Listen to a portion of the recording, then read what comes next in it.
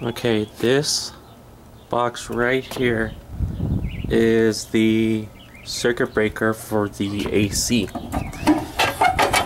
Now, when I flip on the switch, what you're going to hear is arcing inside the circuit breaker, which indicates either the circuit breaker is bad, or when I take it to the other side of where the compressor is at, we have a problem there as far as something connecting together that shouldn't. So we have a short somewhere, in other words. So I'm going to stay quiet right now and you're going to hear the arcing inside this circuit breaker. Okay, so let's go over to where the air conditioner is at.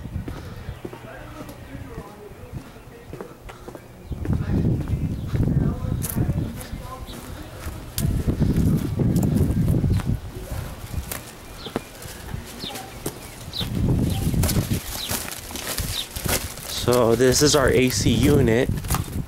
So either the short is where I said where the circuit breaker is, or it's right here at this motor, which is the fan motor. I don't know if you can see that. Or the compressor itself right here, which I don't see any wires connecting to each other, but there still might be a short there, or a short in the system. Now, when I take off the motor disconnect and we go back to the circuit breaker and flip it on, you won't hear any arcing or anything like that. The circuit breaker stays on. There's no sparks coming out of the system or anything like that. But I mean, just because there's no sparks there doesn't mean that the short's not here at the circuit breaker. It just means that there's nothing trying to draw power, so it has no reason to arc. See? So when I flip it on right now, no arcing, it's just on. See, as you can hear, nothing, because I took off the motor disconnect. So let me go ahead and turn that back off.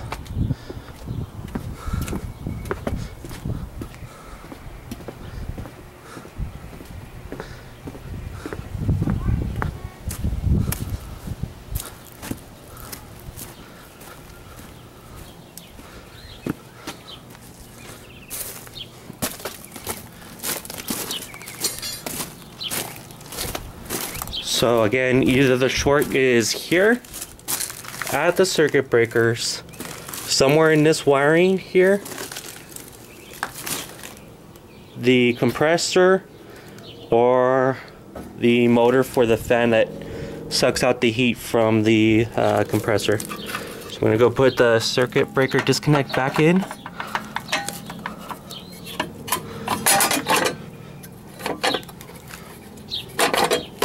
Okay, and again, one more time as confirmation, let's go back to the circuit breaker. I'll flip it back on, and right now you should hear the arcing inside the circuit breaker.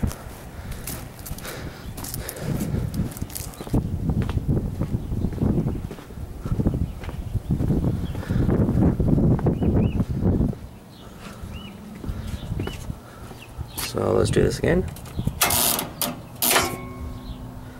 And of course it's still arcing, so I don't want to do that for too long because I don't want to make things worse. And well, thanks for watching.